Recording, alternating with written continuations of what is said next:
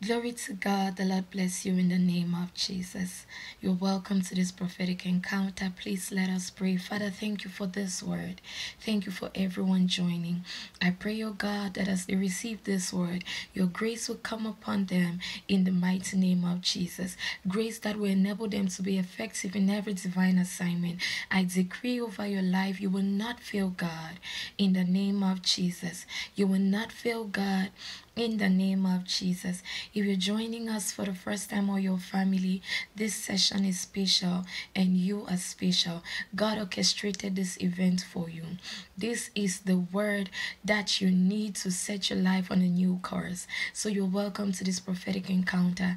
Please make sure you listen to every part of this message. Make sure you get it in full. Receive the prayers that come at the end. And God bless you as you like and share and subscribe if you're joining us new.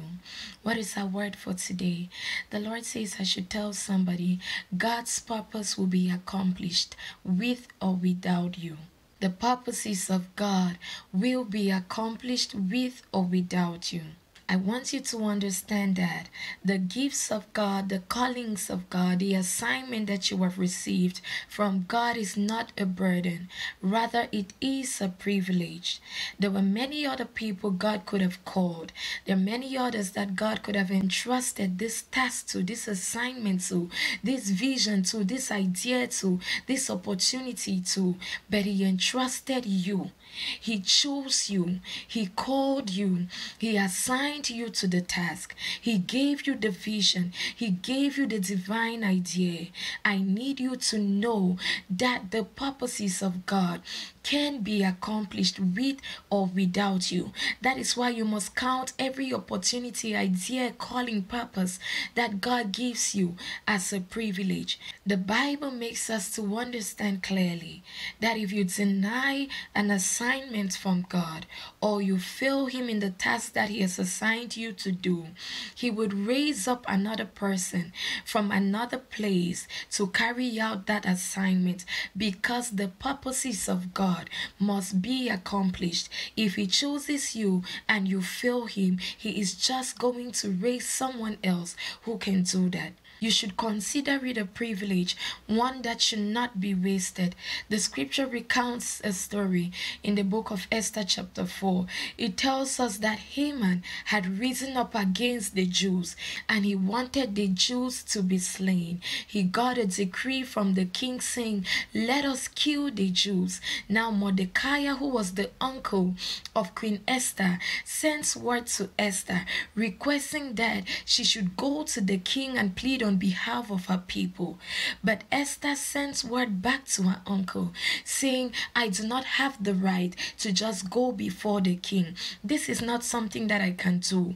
I am going to encounter problems. It might be so bad that I can even lose my life. They can kill me for coming into the presence of the king without his permission.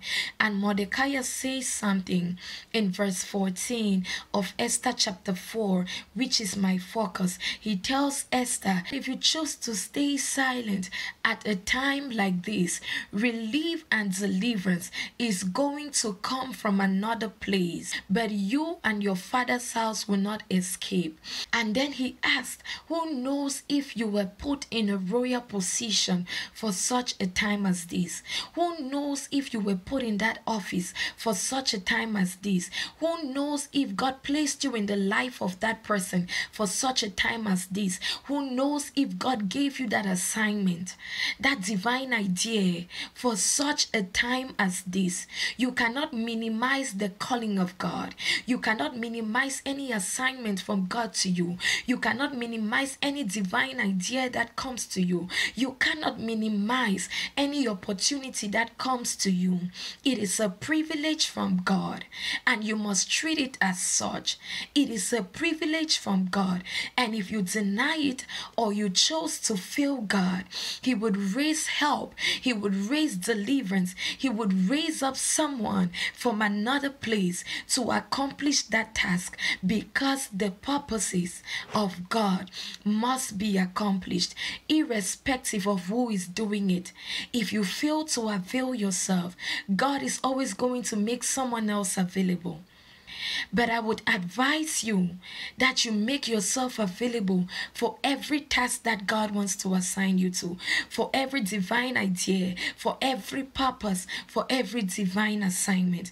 And as you make yourself available, I pray that God will use you to do great things in the name of Jesus. God will use you to do great things in the mighty name of Jesus. Amen. God bless you.